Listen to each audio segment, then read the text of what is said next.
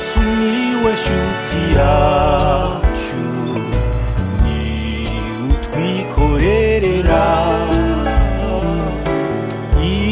imibabaro n'ibyaha akatwuzuza na sida.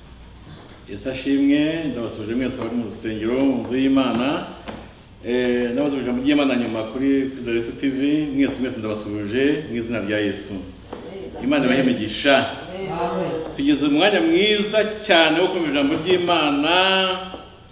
Uyu munsi ni special, ngiye kuvuga ku bintu bikomeye cyane Imana ntegetse kuvuga. Reka dusenge. Turagushimiye Mwami Yesu kubw'ijambo ryawe utuzaniye, twiteguye kuryumva kandi turakwishimiye. Utunganye imitima yacu aho tugaya hose, ibyaha byose bikurwaho n'amaraso yawe, kugira ngo turyumve Mwami Yesu utwishimiye, kandi tugushimiye imbabazi zawe ko zitugezemo. Sabiye abantu bose bumvira ijambo ryawe n'abazaryumva nyuma, buri wese umwiteho, buri wese umwere igisubizo mu byifuzo afite, kandi nibutse abarwaye ngo bakize. Ndabasabiye ndabingingiye mu izina rya Yesu. Abarwaye bari kubabazwa n'umubiri, abarwaye bari gutaka, bari kubagwa, Mwami Yesu ndabibutse muri uyu mwanya kugira ngo ikiganza cyawe kibagereho kandi ubakize, kandi ngushimiye ko ubikoze. Ubane twero mu ijambo ryawe, kandi n'ukuri tuguteze amatwi mu izina rya Yesu. Amen. Tugiye gusoma ijambo ry'Imana tudatinze.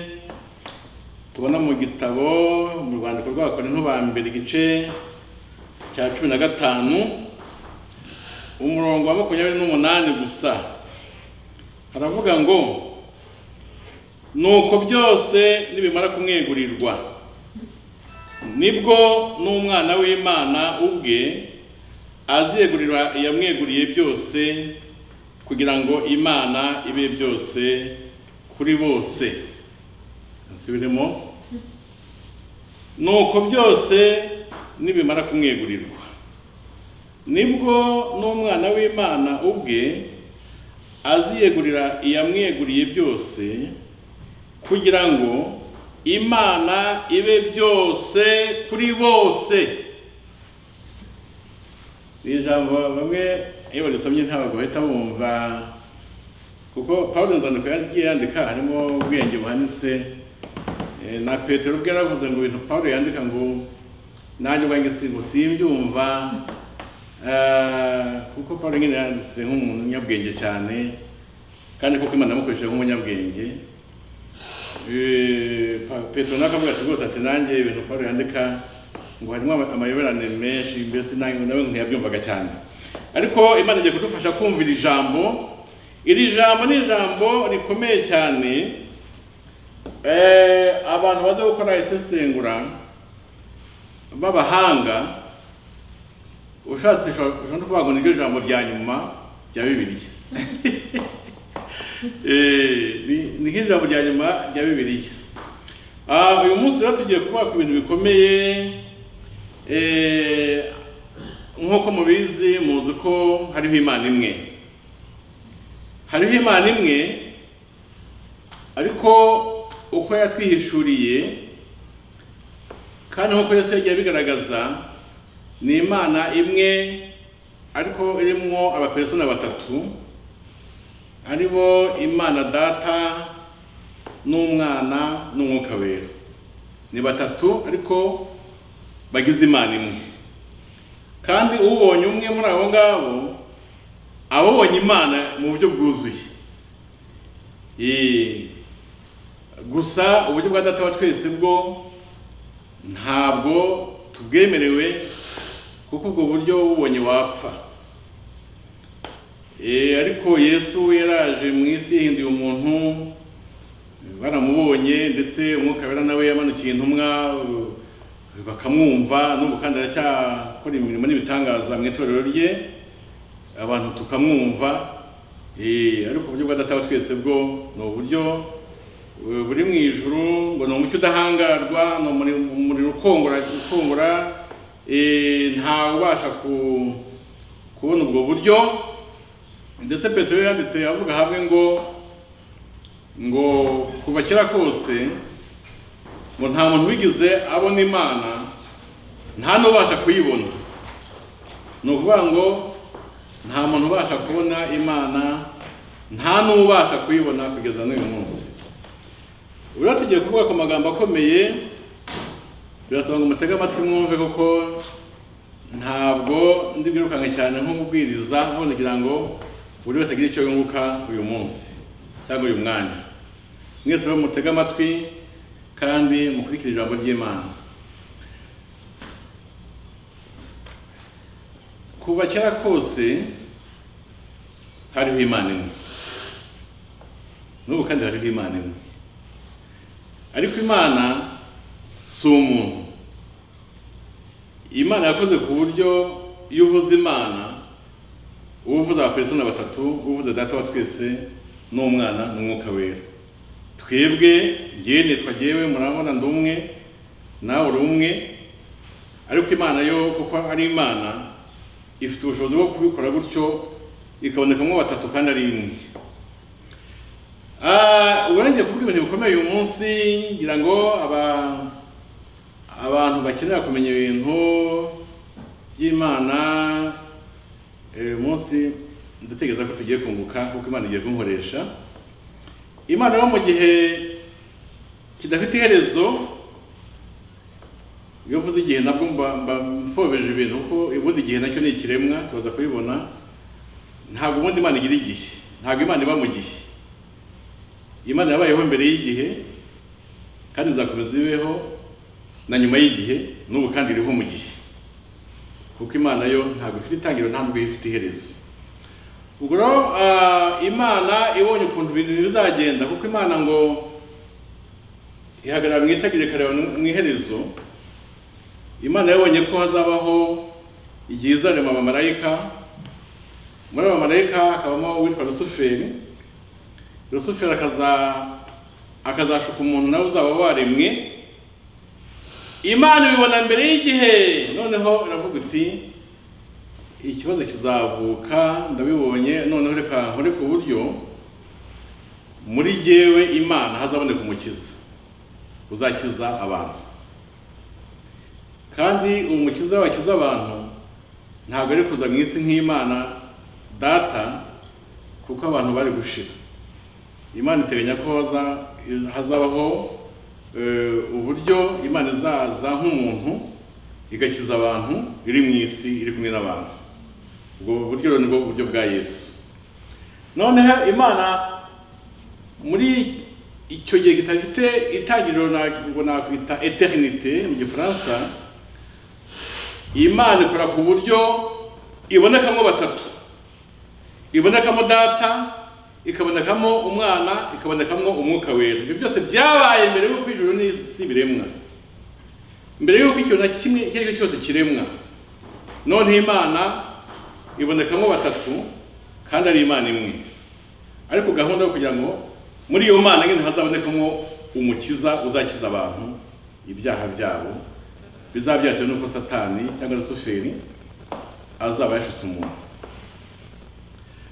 Iyo dusomye igitabo cya mbere cya Bibiliya, itangira igice cya mbere umurongo wa mbere, aravuga ngo mbere na mbere Imana yaremye ijuru n'isi. Ndetse iyo dusomye muri Yohana tubona ngo mbere na mbere hariho Jambo, kandi Jambo yahoranye n'Imana, kandi Jambo yari Imana. Ibintu byose niwe wabiremye. Ubwo aritwa Jambo, ariko ni Yesu. Mbere y'uko nyine ahinduka Yesu, kuko Yesu abaye umuntu, ahindutse umuntu, ariko mbere ntabwo yitwaga Yesu, mbere yari Jambo. Noneho ubwo mbere na mbere Imana yari mu ijuru n'isi, ubwo igihe cyari gitangiye. Igihe cyatangiye aho Bibiliya ivuga ngo mbere na mbere Imana yari mu ijuru n'isi, au commencement, in the beginning, aho niho igihe cyatangiye. Mbere ntabwo habagaho igihe. Ubwo rero igihe cyatangiye, icyo gihe Imana nyine iri mu ijuru n'isi, igihe kiba kiratangiye, ubu turi mu gihe. Ura ijambo twasomye uyu munsi, ni ijambo rigiye kutujyana ritugeze ku iherezo ry'igihe. Ubu turi mu gihe, n'impande zavuga turi mu gihe. Turaza kubibona mu kanya, n'iriya myaka igihumbi Yesu azamara ku isi ari umwami w'isi, tuzaba turi mu gihe, ariko ahangaha twasomye uyu munsi igihe kizaba kigize iherezo, hatangiyeho noneho kubaho kwiteka ryose nyuma y'igihe. Ubwo rero ngiye kuvuga gatoya, ibikorerwa mu gihe ni byinshi, ariko ngiye kwihutisha ku buryo mbese tumenya icyerekezo cy'ijambo ry'uyu munsi. Nk'uko mubizi, nk'uko dusoma ijambo ry'Imana, hagiye kubaho igihe, hagiye kuzabaho igihe impanda ivuge. Impanda nivuga, abazayumva ni abakijijwe, ni abakiriye Yesu mu bugingo bwabo nk'umwami n'umukiza. Abo ni abazumva impanda. Iyo mpanda nivuga, abazazamurwa ni abakijijwe nyine bafite Yesu mu bugingo bwabo, baba abitwa abanyamahanga, baba n'abayahudi ariko bemeye Yesu. Abo bose impanda nivuga ngo abazaba bakiriho bazahindurwa, abapfuye bamwizeye bazuke. Ubwo ari abazazuka n'abazahindurwa, ntawe uzatanga undi kubona Yesu. Noneho tubone Yesu ku gicu twese icyarimwe abamwemeye. Turacyari mu gihe. Noneho tuzamurwe, Yesu ntabwo azagera ku isi icyo gihe, ahubwo twe tuzazamurwa tumusange ku gicu. Aho ku gicu tuzamusanga, tuzahamara imyaka 3 n'igice. Yesu apima imirimo yacu, hari imirimo dukora burya y'imfabusa, hari imirimo dukora ku bw'inyungu zacu, ariko imirimo izatambuka mu muriro ntishye ni imirimo dukora Imana yishima. Noneho muri iki gihe cy'imyaka 3 n'igice turi ku gicu hamwe na Yesu, Yesu azapima imirimo yacu, buri wese apima imirimo ye. Imirimo ipfuye ngo izanyura mu muriro ishye, naho imirimo yakozwe ihesha Imana icyubahiro inyure mu muriro itambuke nka zahabu, iyo tuyahererwa amakamba. Ubwo aho ngaho ku gicu tuzahabwa n'amakamba. Imyaka 3 n'igice nirangira, tumaze guhabwa amakamba, imirimo yapimwe duhawe n'amakamba, noneho tujye mu ijuru, naho tuzamarayo imyaka 3 n'igice. Ubwo yose hamwe izaba kuri imyaka 7.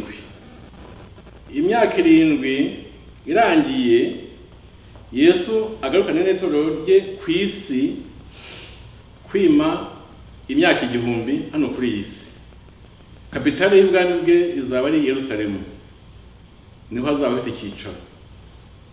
Iyo dusesengura usanga ngo Dawidi ari uzaba ayoboye umujyi wa Yerusalemu muri kapitale. Ubwo ngubwo ariko twagiye tujyanye n'itorero rya Kristo no mu ijuru twagezeyo, ariko ntabwo twavuze abantu bazaba basigaye ku isi ko bizaba bimeze. Impanda nivuga, abazaba basigaye ku isi hazabaho imyaka 3 n'igice nk'uko twabivuze, abandi bazaba bari hejuru, ariko ku isi hazaba hari icyo bita umubabaro uzaba watangiye, icyo bita tribulation. Noneho iyo 3 n'igice nirangira, none ngo habeho umubabaro mwinshi, icyo bita grande tribulation. Icyo gihe ku isi hazabaho ibintu bikomeye biteye ubwoba. Cya kimenyetso mujya mwumva kizaba kiri gutangwa, abacyemera automatically babihakanye Yesu, abacyanze bica urupfu rubi cyane, kuko ubuyobozi bw'icyo gihe ku isi buzaba bushaka ko abantu bagira icyo kimenyetso, kugira ngo ujye mu isoko ugomba kuba ugifite, kugira ngo ujye kwa muganga ugomba kuba ugifite, kugira ngo ujye guhaha ugomba kuba ugifite. Mbese nabo bazaba bafite gahunda barimo ku isi z'ubuyobozi bwabo bazaba barimo. Ubwo noneho Yesu nagaruka ku isi, agarukanye n'itorero rye kwima imyaka 1000, icyo gihe ku isi tuzahasanga abantu batapfuye, bazaba bafite umubiri nk'uyu nguyu wacu dufite ubu ngubu, kandi tuzatuvuye mu ijuru dufite umubiri wo kuzuka. Urumva ko ku isi hazaba hari abantu bafite umubiri wo kuzuka, n'abandi bafite umubiri usanzwe tuhasanze. Iyo myaka igihumbi ubwo bizaba bimeze gutyo ku isi. Ikindi ntavuze yenda kubijyanye n'Abisirayeli. Abisirayeli bizeye Yesu cyangwa bamwizera nabo bazazamurwa hamwe n'itorero nyine nk'uko twabivuze, ariko noneho abazaba bataremeye Yesu nabo Yesu naza kwima imyaka igihumbi bazazuka icyo gihe. Bazazuka icyo gihe, noneho muri ubwo bwami nyine urumva tuzaturimo turi abantu mu byiciro bitandukanye tuvanze turi kuri iyi si. Kandi ngo ku isi hazavuga ubutumwa nawe icyo gihe, ariko ubutumwa butari ubutumwa bwiza, ahubwo ubutumwa bwa kondanasiyo, ubutumwa bwo guciraho iteka abanze kwemera Yesu. Kuvuga ngo mwanze kwemera Yesu ubwo icyo mutegereje ni ukurimbuka. Nibwo ubutumwa buzaba buvuga ku isi icyo gihe. Abanze kwemera Yesu icyo gihe nibwo ubutumwa bazaba babwirwa. Ubwo ngiye kwihuta, imyaka igihumbi ubwo tuvuye kwirangiye. Imyaka igihumbi irangiye, Satani azabohorwa. Nabohorwa icyo gihe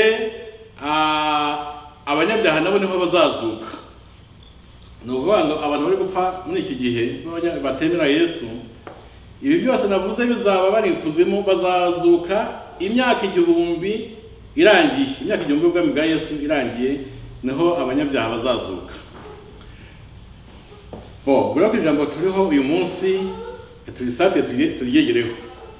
Noneho icyo gihe rero ubwo Yesu azaca imanza, hanyuma abanyabyaha bacirwaho iteka, batagira igihano cyabo cy'iteka ryose hamwe na Satani nyine ubwo, hanyuma itorero rya Kristo nyuma y'imyaka igihumbi rizamukane na Kristo rijya mu ijuru kubayo iteka ryose. Noneho tugiye mu ijuru nyuma y'imyaka igihumbi tuvuye ku isi, icyo gihe tuzaba n'ubundi tubona ko hariho Data wa twese, ko hariho na Yesu, ko hariho n'Umwuka Wera. Turacyari mu gihe tuzaba tubabona ku buryo uvuga uti uyu ni Yesu, uyu ni Umwuka Wera. Bizaba bisobanutse rwose, umuntu abibona gutyo. Ariko twasomye uyu munsi kandi ngira amasome mwumve ngo nuko byose nibimara kumwegurirwa nibwo n'umwana w'Imana ubwe aziyegurira yamweguriye byose, kugira ngo Imana ibe byose kuri bose. Kandi ngira subiremo. Nuko byose nibimara kumwegurirwa, ubwo ni Yesu nyine, nibwo n'umwana w'Imana ubwe, ubwo ni Yesu n'ubundi, aziyegurira yamweguriye byose, ubwo ni Data wa twese, kugira ngo Imana ibe imwe. Hari Imana ubwo ntabwo ndi kuvuga Data wa twese, kuvuga Imana, kugira ngo Imana ibe byose kuri bose. Bene Data, kababwire ibintu, iri jambo rirakomeye, abenshi ntabwo bajya baryumva cyane, ariko ndagira ngo Imana ishoboze. Kugeza uyu munsi tuzi ko hariho Imana imwe mu butatu, kandi tugomba kubyemera gutyo niko bimeze. Ni Imana imwe mu butatu, niko bimeze. Tugeze no mu ijuru icyo gihe tuvuye mu isi, tugeze mu ijuru tugiye iwacu ubwo tuzasanga n'ubundi koko Imana iri mu butatu. Ariko ijambo dusomye uyu munsi ni ijambo ryereka ko hari igihe ibintu bizahinduka, tubona ibintu bishyashya tutigeze tubona n'amaso yacu, ubwenge bwacu butigeze butekereza, amatwi yacu atigeze yumva, n'amaso yacu atigeze abona.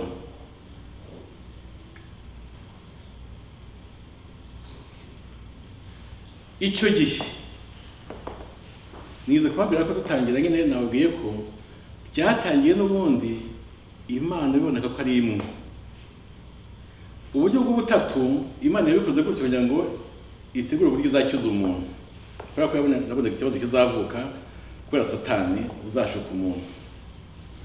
Iki gihe tuzaturi mu ijuru, tusubiyeyo mu ijuru tuvuye mu isi, imyaka igihumbi yarangiye, ubwami bwa Yesu twageze mu ijuru, twasubiyeyo, ntabwo bazaba bagikeneye umukiza, ntabwo bazaba bagikenewe umukiza, cyangwa se ntabwo umuntu azaba agikeneye umukiza, kuko umukiza yakoze akazi ke. Ubwo ndavuga Yesu byose azaba yarabirangije,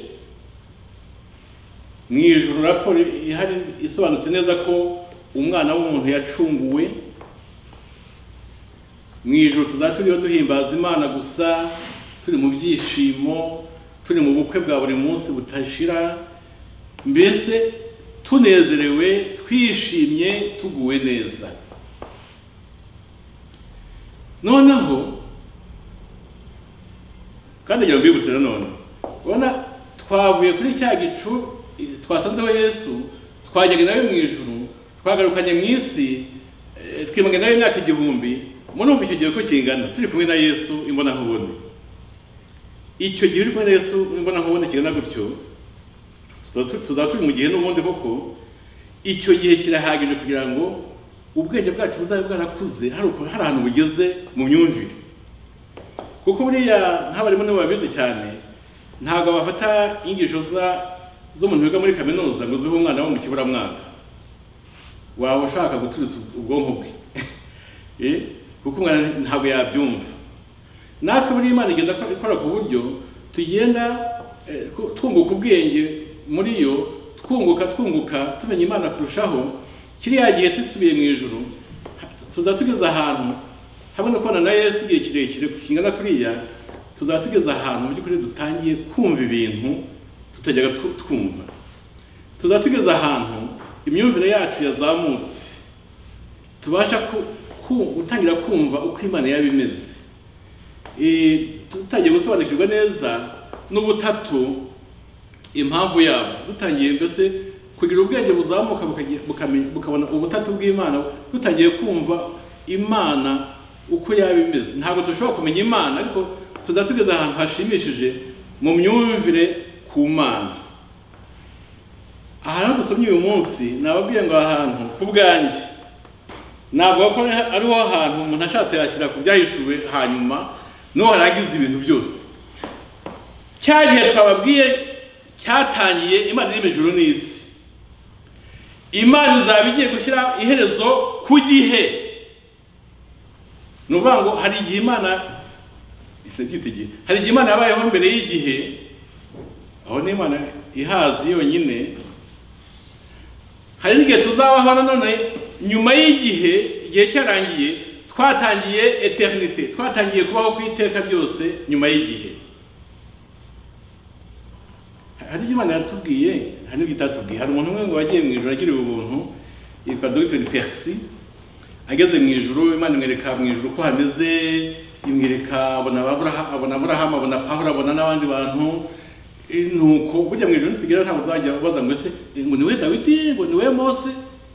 Tuzamenyana no turabana b'Imana, uzagira uvuga uti uyu ni Dawidi, ndamubonye, uyu ni Mose, uyu ni Yosuwa. Donc uzabe ibintu byoroshye burya turaziranye no tukiri mu mubiri, ariko tugira mu ijuru turi mu mwuka tuzamenyana bitagoranye. Kwibirana bizaba ari ibintu byoroshye cyane, cyane se atari na ngombwa. Noneho Dr. Percy bigeze mu ijuru, arabona mu ijuru ko hameze. Yesu baramutembereza, amwereka imihanda ya zahabu, amwereka imigezi, amwereka ibintu byiza biri mu ijuru. Noneho Dr. Percy ngo abaza Yesu atari ko ngize amatsiko, wambara ukagira akantu mwabaga mbere yuko muri ijuru n'isi. Kuko ubundi urabona ijuru naryo ni ikiremwa burya, n'isi ni ikiremwa, n'intebe y'Imana ubwayo burya ni ikiremwa. Ikitaremwe gusa ni Imana, burya n'intebe y'Imana ubwayo ni ikiremwa, n'ijuru ni ikiremwa. Noneho Yesu ajyana Percy baragenda. Burya rero ijuru ngo rifite dimension, rifite burya dimension zaryo. Ijuru rifite ko ringana, hari ibipimo byaryo burya birahari. Noneho Yesu ajyana Percy ngo ageze ku nkengero z'ijuru gutya, abwira Percy ati aho twabaga mbere ko turema ijuru, twabaga iriya. Percy akareba ntagire icyo abona, ese ko ntacyo nyine ari mu ijuru aho twabaga ne. Noneho Percy yareba ntabone aho hantu.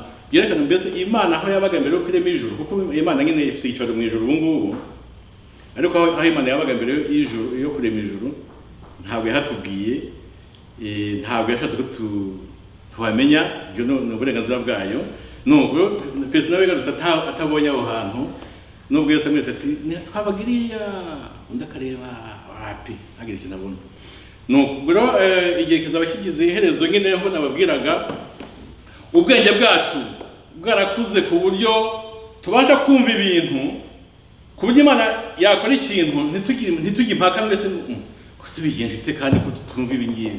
Dore Imana yarabizaga ivuga iti ayo myumvire yabigeze ubu noneho nta nicyo nabahisha reka mbere kuri kwabyo. Noneho hano ngo nuko byose nibimara kumwegurirwa uwo ni Yesu, nibwo n'umwana w'Imana ubwe uwo ni Yesu aziyegurira yamweguriye byose uwo ni Data wa twese cyangwa se Imana, kugira ngo Imana ibe imwe, kugira ngo Imana ibe byose kuri bose. Noneho tuzagira ahantu tubona Yesu mbese ubutatu bumizwe n'Imana. None imbere yacu dusigaye tubona Imana gusa. Ubwo igihe kizaba kirangiye dutangiye kubaho kwiteka ryose nyuma y'igihe. Nabwiye ko igihe cyatangiye Imana irema ijuru n'isi kizarangira icyo gihe n'ubundi Yesu yamweguriye byose. Noneho Imana ngo Imana ibe byose kuri bose. Nuvuga ngo ntabwo tuzadukeneye ibindi, Imana izaba byose kuri wowe kuri je, Imana izaba byose kuri twese. Noneho imbere yacu tubone Imana, tudakeneye kubaza ngo ubutatu burihe, tuzabona Imana dusobanukiwe. Imyumvire yacu izabigeza ahantu ibasha kumva Imana.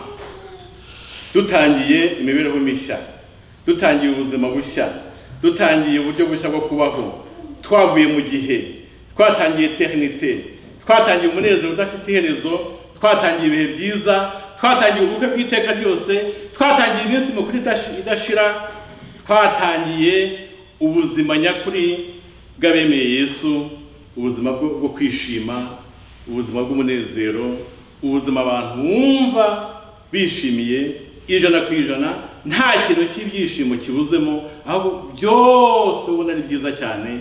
Umunezero wadusabye, abantu babyina, induru zivuga, dutanga impundu, tubyinira Yesu, mbese imbere yacu nyine ibintu byahindutse bishyashya, kuko ubwenge bwacu buzaba bwamaze kwisumbura cyane ku buryo imbere yacu tuzabona Imana nk'uko tubisomye hano ngo Imana ngo ibe byose kuri bose. Tugiye gusenga Imana.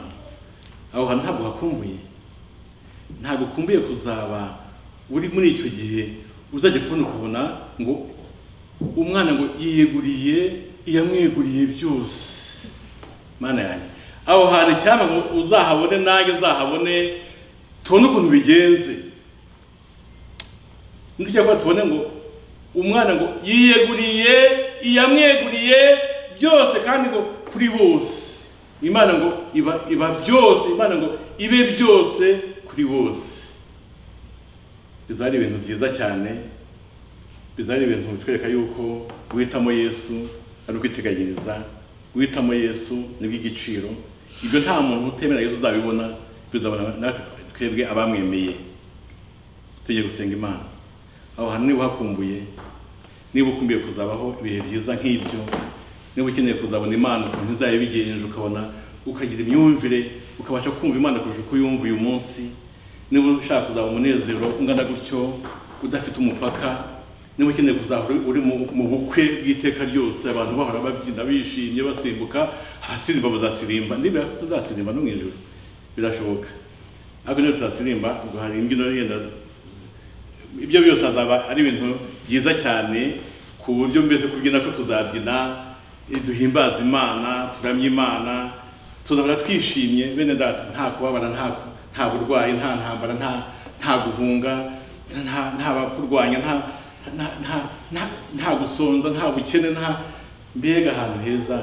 Tugiye gusenga Imana kugira ngo Imana dushoboze kuzaba mu ijuru iteka ryose hamwe n'Imana yacu. Urakoze Mwami Yesu kubwira ijambo. Ni ijambo rikomeye kuryumva, ariko ni ijambo rishimishije. Icyama ngo baryumva bazabasha kubaho muri biriya bihe, babona ukuntu uzegurira yakweguriye byose, maze Imana ikaba byose kuri bose. Iri jambo mwami ni ijambo rikomeye kuryumva rimwe na rimwe, ariko umwuka wawe wera ashobora kurisobanura umuntu wese akaryumva kandi rikamunezeza.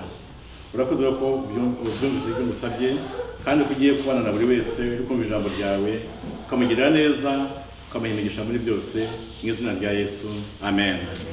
Imana ibahe imigisha mu izina rya Yesu. Yesu niwe shuti yawe.